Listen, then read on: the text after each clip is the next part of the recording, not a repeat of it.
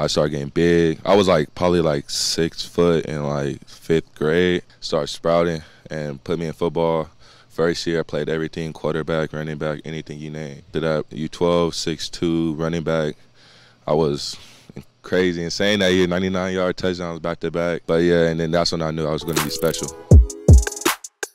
Darnell Washington may very well be the greatest physical specimen we've ever seen in the history of high school recruits. The tight end out of Vegas is currently 6'8", 270 pounds. If you're wondering what LeBron James would look like suited up in a football uni, this guy is the closest you'll get. His high school coach has sent countless players to play Division I ball and states that he's never seen anything like the interest in Washington. Physically, they believe he's an NBA player that happens to love and play football. When college scouts have come in, they've told me this is the best looking high school football player they've ever seen. The hype surrounding Darnell hasn't come close to being on the same spectrum for someone like LeBron or Zion, but that may be because we've never seen a high school tight end or even a high school football player have this kind of build. But while the national hype may not amount to much when comparing him to the legends of LeBron or Zion, everyone in the high school football world can't help but be in awe of this never before seen talent. But what makes the story of Darnell Washington even more intriguing than just the physical aspects is that this kid has truly come from nothing.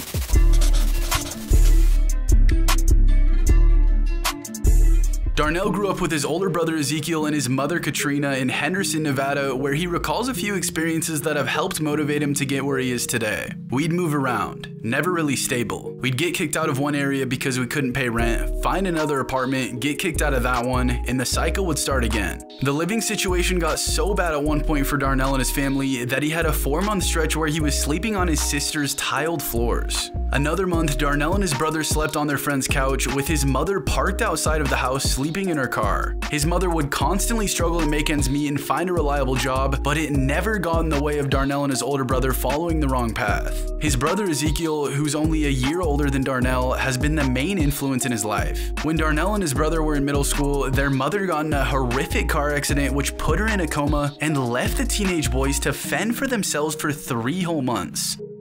My mom, she went to major back surgery, so for like 4 months. So when me and my brother Ezekiel, we was at home and we was just like finding our own way, like survive basically, because my dad was in Cali, my mom was getting better, so she could get out and take care of us again. His big brother has always been the one to uplift Darnell and make sure the two would do what they could to set themselves up for a better future. When Ezekiel is asked about their rough childhood, he says that most of the time it was the brothers who were raising each other rather than their mother or any other parental figures. We never had a father figure in our lives, so we basically helped raise each other and helped each other keep it together. We've had to look out for each other. Darnell's mother didn't even have enough money to get him and Ezekiel into youth football leagues when they were young. However, the two always had a passion for football, so they found ways to better themselves as athletes without being able to compete on the field. Ezekiel would look up football drills on YouTube, and the two would go out in the middle of the night to work on the drills. As Darnell would get older and started turning into the specimen he is today, he didn't have the type of coaching that would elevate his games to the next level. He spent his freshman year at Basic Academy High School in Henderson, Nevada, but the fortune of his football career would change after he transferred to Desert Pines High School in Vegas for his sophomore year. When an assistant coach of Desert Pines saw Darnell run routes for the first time, he could not believe what he saw. I always knew there was a way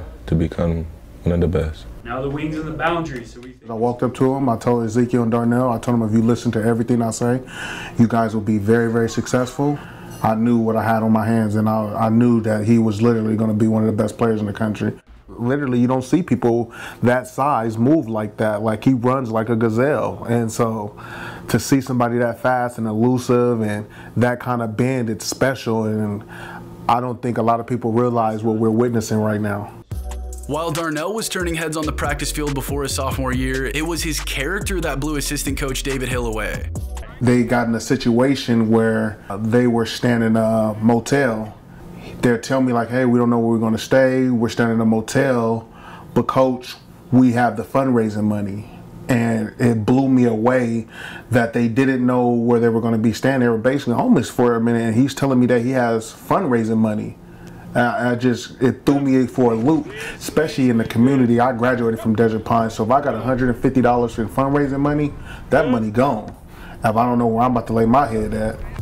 Entering his sophomore season, Darnell wasn't even on the recruiting radar for college scouts, mainly because he hadn't gotten the opportunity to showcase himself. But transferring to Desert Pines was a huge step in the right direction for Washington, since college recruiters already showed up on a regular basis to take a look at their talent. Nobody even knew who he was. He was just a big kid. Once they saw him playing and they saw his size, coaches just started lining up. But what really captured the attention from the scouts was the way he moved for his size and his ball skills for a 6'7", 240-pound sophomore. This type of guy is usually playing basketball. When you see an athlete of his caliber with his size and his skill set on the football field, it really catches your attention. You would expect him to maybe be a little clunky or not as fluid as other players, but he moves seamlessly. I think that's what's most impressive. Washington had already racked up 20+ offers through his sophomore year from the most prestigious D1 schools in the nation. The hype surrounding Darnell kept growing from recruiters through his junior season, even though the coaches admitted that they didn't even know how to use such a unique talent. His stats weren't necessarily turning any heads, but the potential of his size and skill set was what turned him into the highest ranked tight end of the past decade. By his senior year, he was finally putting up big numbers, which resulted in him moving up to the 14th best prospect of the 2020 class. And for playing a position that isn't valued nearly as high as the other 5-star recruits in the nation, being ranked that high for a tight end is honestly insane. In reality, the only thing that's holding him back from being a top 5 recruit in the nation is his position. When it comes to who can match up with Washington on the field, the answer is nobody. In an interview after the Under Armour All-American game in January, Washington was asked who could match up with him on the field. "I'm too fast for linebackers and I'm too big and physical for corners and safeties." Some might take that as being a little cocky, but when you actually think about it, this man is going to be a matchup nightmare no matter the competition. We've always raved about the type of football player LeBron could have been if he pursued it past high school. And when you compare the measurables of LeBron to Darnell Washington, they're almost identical. LeBron is listed at 6'9", 250 pounds with a 7-foot wingspan. Darnell is listed at 6'8", and due to being a tight end, he's bulked up to 270 pounds since arriving in Athens, Georgia, with a 7'3" wingspan. With the way Darnell is put together right now, if he bulks up another 10 pounds or so and weighs 280 pounds, that'd be a great size for him to be able to handle pass rushers a little easier and at the same time stay light enough to not lose any of his quickness. But going back to the LeBron comparison, athleticism is the trait that separates LeBron from the other rare athletes with his build. A 6'9", 250-pound statue who has the body control and fluid movements of a 6-foot guard. But when it comes to Darnell's athleticism, one could say that he actually does display those same rare abilities that LeBron does. He's LeBron. He has that athletic ability. He has that canvas. Although Darnell says he only views himself as a tight end, he's actually been recruited to play defensive end by several big-time D1 schools. And the possibility of him being on the other side of the ball is just as intriguing. However, if someone with his size and quickness does have the ball skills of a modern-day tight end, there's really no discussion. I personally think he's a tight end because he's unusual with the ball in the air. I watch guys like Gronkowski and Jimmy Graham, and they're hard to defend, and I see that vision of it. He's a modern-day weapon on the football field. Even though Darnell is about to enter his freshman season at Georgia, it's not hard to consider what this kid's potential looks like playing on Sundays. The thing is, someone with his size, with his kind of abilities, he's pretty much a lock to be picked in the first 3 rounds of the draft, no matter what he does on the field at Georgia. His potential alone is enough for him to get drafted in the first 2 days of the draft. But what will launch him into the first round will be the type of worker he is off the field and what his body of work will amount to at Georgia. If this kid puts up numbers in Athens, there's really no doubt at all that he'll be picked in the first round. I want to go far with football. I don't want to just play in the NFL. I want to find greatness in the NFL. If he does back up his words and truly wants to go far with football by putting in the extra work, then he will definitely be one of the most unique talents we've ever seen take the field. A recruiter from 24/7 Sports said, "He's definitely got first round upside. If he were to go to the right place and they're able to use him correctly and all that, I have no question, I mean no doubt, that he could be a guy that gets his name called the first day." To be so powerful yet so graceful for someone his size, if he does find success in the NFL, then he will be the type of talent that we may never see again. We've seen freaks like Jimmy Graham and Rob Gronkowski, but this kid's skill set is even more rare than some of the greatest athletes to ever live.